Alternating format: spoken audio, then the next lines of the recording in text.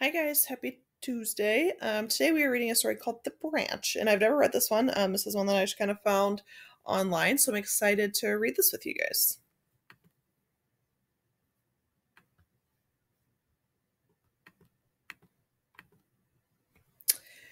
It's past my bedtime, but I can't sleep.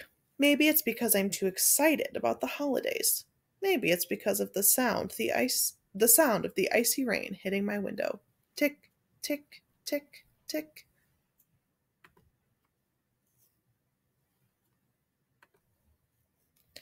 When I finally doze off, I dream that I am wearing a crown of icicles. My tree is my castle, my branch is my throne. I am queen of the storm. Creak, crack, crash, thud. My eyes snap open. What's that noise? I throw back my covers and rush to the window. Everything outside is covered in ice. It looks like the entire neighborhood has been wrapped in a heavy blankets of diamonds. It's beautiful, but a little scary too.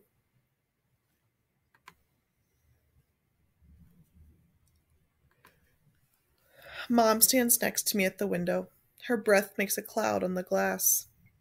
We're lucky the whole thing didn't come down, she says. What came down? I ask. That's when I see it. At the foot of my tree lies a big broken branch. I rush down the stairs and out the door. That was the branch I sat on, jumped from, played under. It was my castle, my spy base, my ship.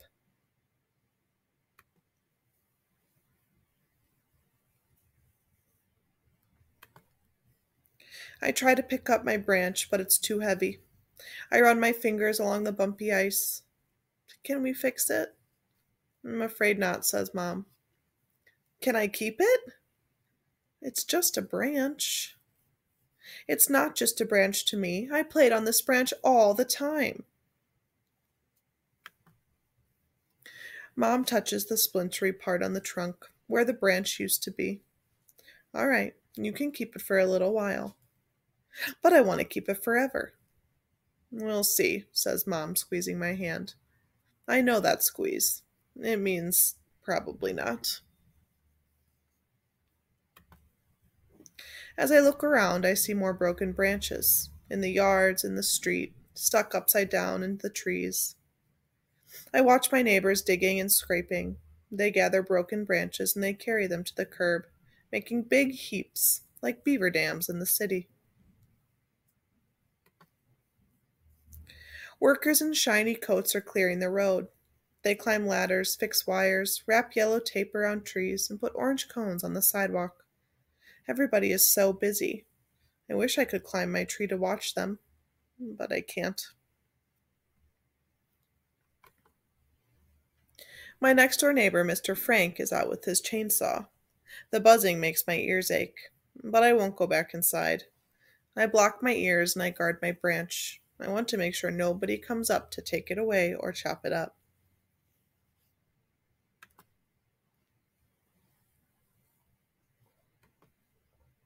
Finally, Mr. Frank stops sawing when he catches sight of me over the fence.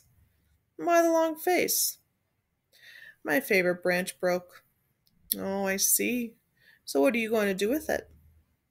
I shrug. It's just a branch. Just a branch? But it was your favorite, right? I nod. That's what I thought. That branch is full of potential. What's potential? It means it's worth keeping.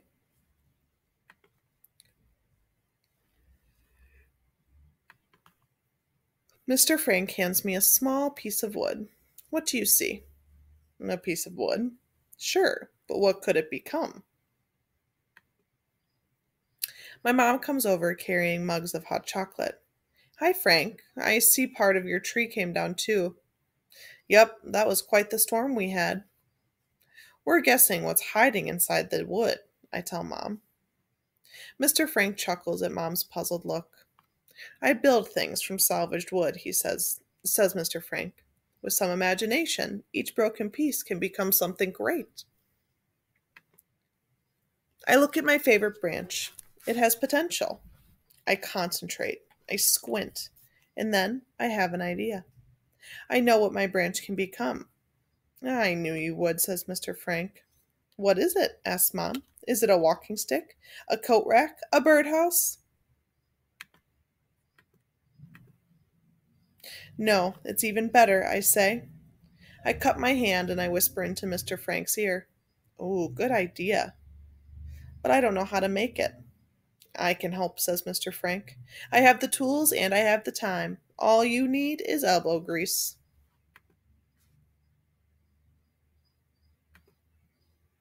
Mr. Frank's workshop smells sweet, like Sunday breakfast. We work together on the weekends and sometimes after school. He shows me how to use the tools to make my branch into something new. We draw plans, we measure, we saw. We saw some more, we dry the wood, then we wait and wait and wait. We plane, we make holes, we sand. Then we varnish. 3 coats to make it last a long, long time.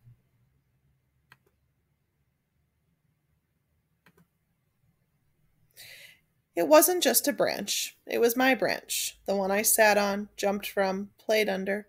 It was my castle, my spy base, my ship. And it still is. And that's the end.